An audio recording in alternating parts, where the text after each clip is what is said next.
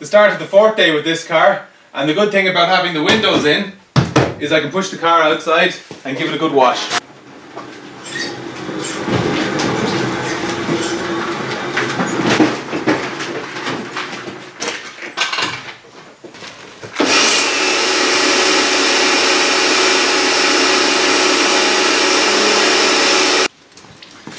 At least I can reach the top of the roof on this one.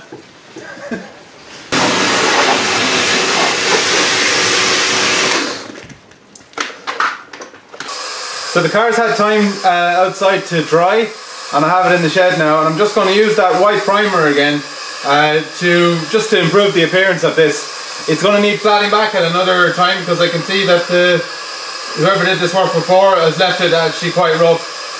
So it'll need tidying up, even though I intend to actually put the plastic arches over this eventually.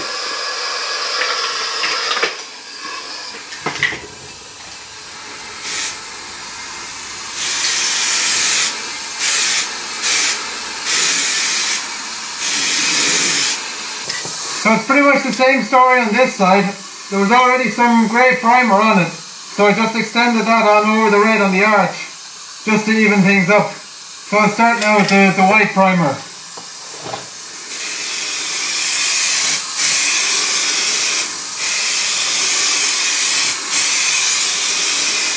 There's a bit to do here at the front as well.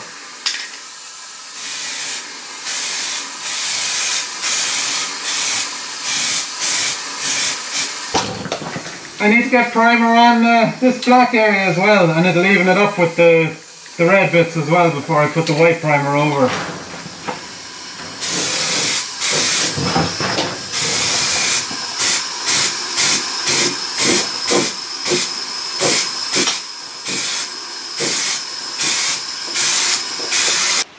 I've pushed Eric outside to dry in the sun, and I have Gina's bonnet and boot here. And the paint on that car was really fading, so they're actually ideal to sand down and spray for this temporary job.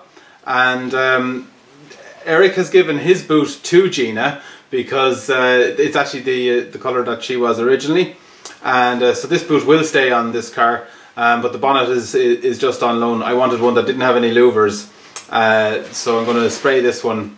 And later I have another bonnet that already has been cut for bonnet pins, and that can go on to Eric then. And this will form a base coat then for a full respray that's going to happen to Gina at a later stage anyway. So a lot of shuffling around. This is the sort of stuff that keeps me awake at night, but I think we have it lined up the best way, so better get cracking on it now. So this is actually what this stuff is for.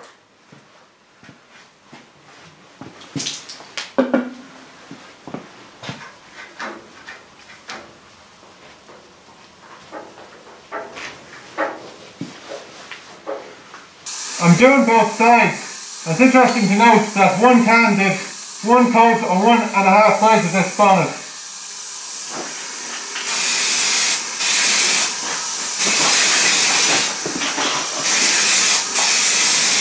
Starting the second coat of primer now and going on to the third can.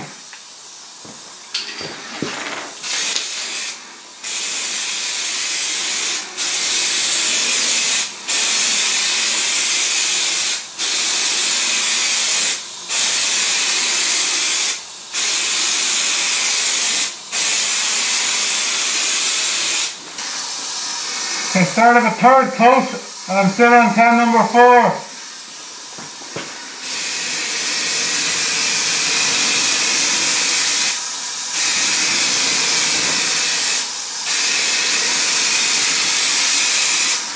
I'm actually just finishing off can number 4 now on the inside, because I'm pretty happy with the coverage I got on the top side. So I'm just going to finish it off. This side doesn't matter as much.